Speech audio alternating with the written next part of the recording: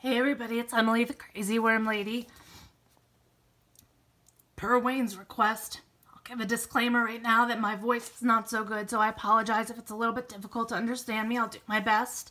I'm getting over a little bit of a cold here. I found this product on Amazon that I thought was really cool. It has like these three chambers, and each chamber at different levels has a little magnifier. And the chambers are separate. They're each airtight. And the stand comes apart. I mean, it's literally just three pieces. The base, this piece here, and then our lid, which already has holes in it. And it also came with some compost thermometers that you can put through the holes. It's hard to do this and look through the camera. At various levels in your compost, to monitor temperatures as your food decomposes. And I think it's a really cool thing, especially for children, because you can really watch in each chamber. But I'm a child at heart and I love the composting thing, so I thought it would be pretty cool to share and do it along with you guys too, because we can see all the layers without even having to dig through it. So I'm not exactly sure. I keep going back and forth what I want to do with this. But I'm thinking what I might do is some red wigglers in the middle, some European night crawlers on the left here, and some African night crawlers on the right.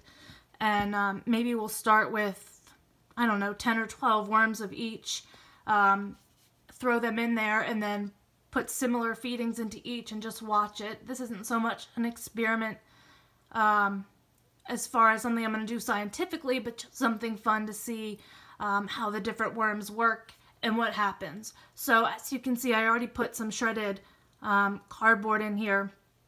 And I'm sorry, setting this up was hard because since it's see-through, I was trying to put a solid base behind it so that you could see better. But I hope that's coming through okay. So let me go get some worms, some water to wet down our bedding. Get a little something for them to eat, and we'll get this set up. I just thought this would be something really fun to try in the new year. Also be an option for families wanting to start out small and get their kids interested. So we'll see how it goes. Let me get everything together and we'll get it started. Alright, so first things first, I'm going to add some water to each of these chambers. My water bottle has seen better days. It's sprung leaks everywhere. I'll have to make a new one soon. This one will finally hit the recycle bin. Just going to add a little bit to each of these. Make sure it penetrates to the bottom without having any standing liquid.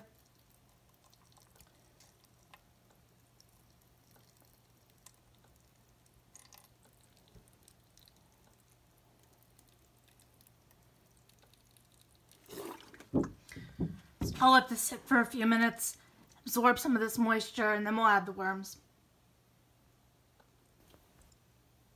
Alright guys, so I have 3 containers of worms. I let the moisture, the water that I added kind of settle down, made sure there was no standing liquid in the bottom, which is easy to tell because you can lift this up.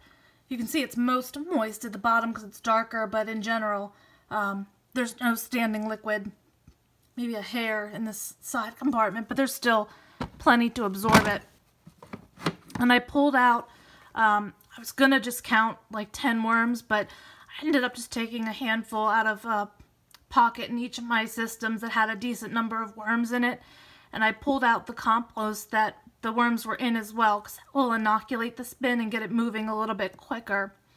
Somebody had suggested the other day to me, or asked why I didn't inoculate some of my systems when I started, and they're right, it takes a longer amount of time for it to get going without that. So I decided to do that, and that helps get the microbial activity working, and so therefore the worms get to work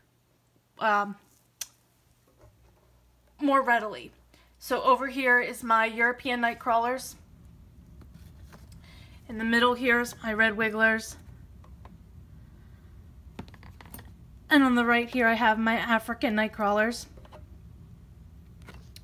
So what I'm going to do very first is I'm going to add some crushed eggshell, just a little sprinkling in each section here. Grit for the worms, it's pH balance, kind of does a little bit of everything. And I'm not going to mix it in, it'll work its way in as the worms move around in there. And that's about an equal amount in each. I'm just going to give a very small amount of food. I have some, these shockingly were pea shoots in my refrigerator that got pushed to the back and completely dried out. So I'm just going to add a little handful of these to each of the sections here. Actually, don't know how well this is going to break up for me. Okay, I think I got it. Handful there. Again, this is not a scientific thing, so I'm not worrying about equal amounts, just eyeballing it.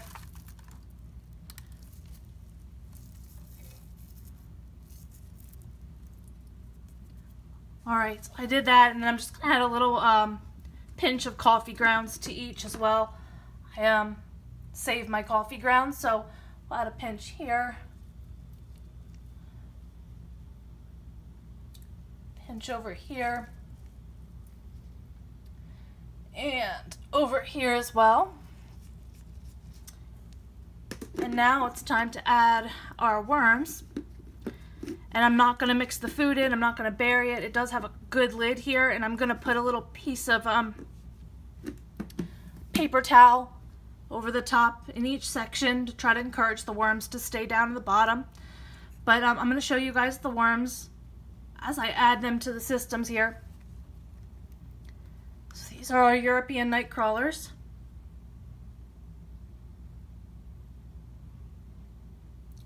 It's probably, I don't know, 20 or so in here roughly.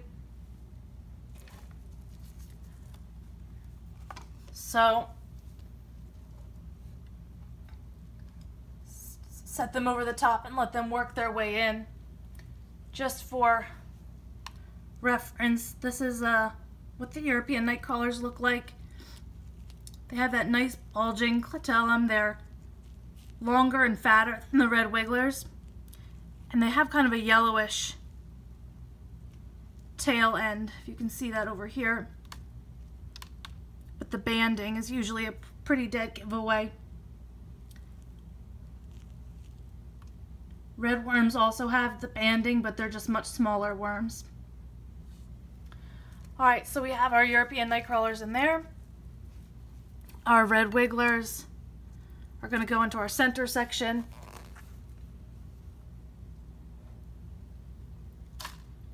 Oh, I'm going to make a mess here. Better pick this up so I don't drop stuff on the floor. Looks like these guys burrowed down a little bit better. Again, though, I think I at least have 20 or 30 worms in here because these are smaller worms.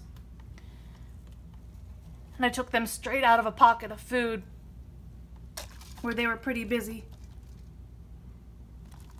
The compost that they're in is so dark it's hard to even make them out. But there's a good deal of them in here. Same deal, I'm not going to mix them in, just let them settle in on their own. And the last worms that we have are the African night crawlers. They're the largest by far of our worms. Let some of this extra fall down in here. I've already got worms dangling off my hand. These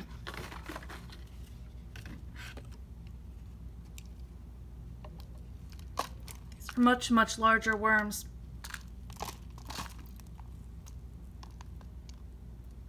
They're feistier. They have a kind of neon hue. If you catch them in the right light, it's almost like a purple hue. And if they stretch out, they're like over a foot long when they stretch out. It's insane. So let me add these.